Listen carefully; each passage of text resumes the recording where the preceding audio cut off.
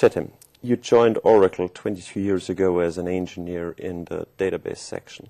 Today you're responsible for the data warehouse features of the Oracle database. Which Oracle version was the first that you started with?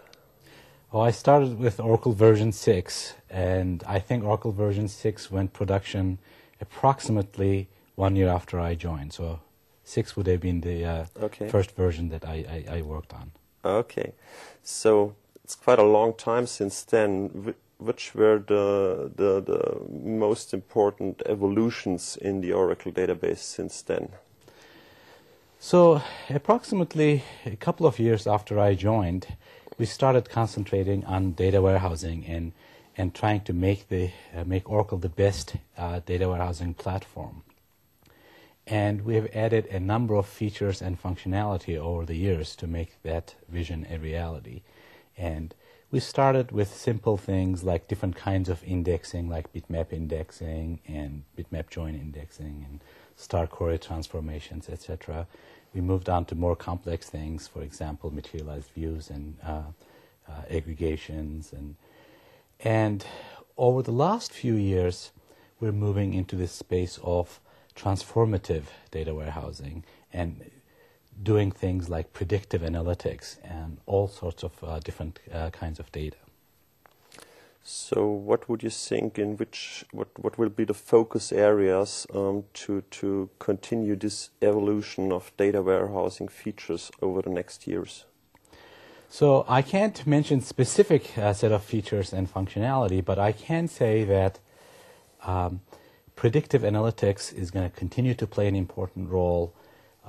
R and different data mining functionality that we're going to keep adding to the database to make the database more useful for all sorts of different data and all sorts of different analytics that you can do with the data.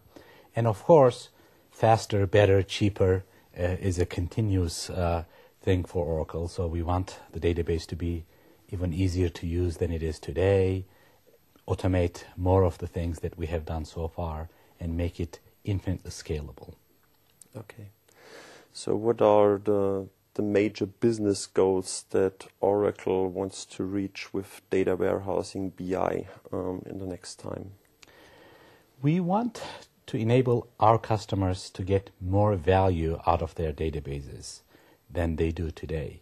And we have been on this trend for a long time and will continue over the next few years as well. So our main goal is to get our customers get a lot more value than they do today, and the different aspects of that maybe we're going to continue doing more engineered systems, kind of try to be the Apple of the enterprise world where everything is integrated and everything just works out of the box. So that's our major business goal, is to get our customers get a lot of value out of their Oracle databases. Sounds very promising. Oracle just introduced the new analytical platform Exalytics at the Open World.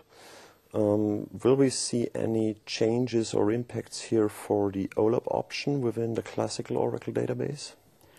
I would say the latest release of OBIEE, which is what comes with Exalytics, has introduced more native support for the Oracle OLAP option that is in the database. So for the first time in this latest release of OBIEE, you can query Oracle OLAP data more natively than you ever were able to do before.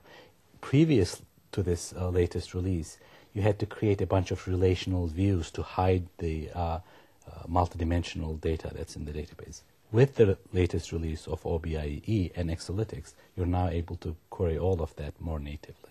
Okay. Will we see more in-memory technology within the database in the future?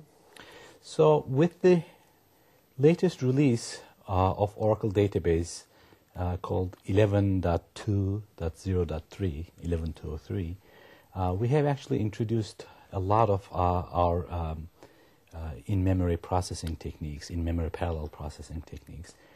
and we're now able to get the maximum throughput from DRAM with the latest release of Oracle. And of course, we're going to continue that trend, and there's going to be more things to come in the area of in-memory processing. Chetin, thanks a lot for your time and for the interview, and enjoy your stay here in Germany. Thank you very much. Thank you.